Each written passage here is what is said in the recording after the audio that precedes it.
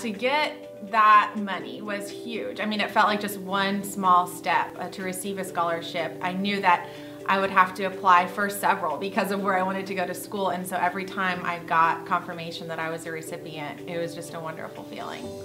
After high school, I did get to go to Palm Beach Atlantic University, and I started as a psychology major.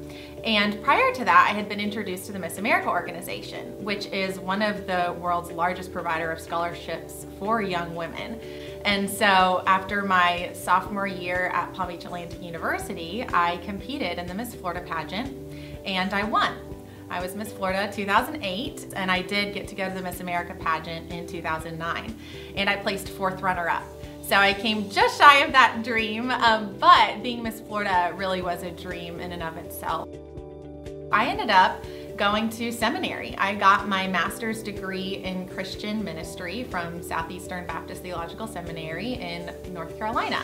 And that was something that was unexpected as well. I had come from a psychology, musical theater background, but during my years Miss Florida, I really felt called to young people, and I had the opportunity to speak a message of hope and inspiration to young people all over our state.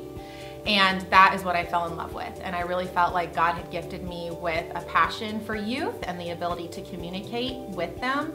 And so I figured, well, I think my next step would be to get a theological education so that I can continue to minister to young women and really make sure that I have a very solid education.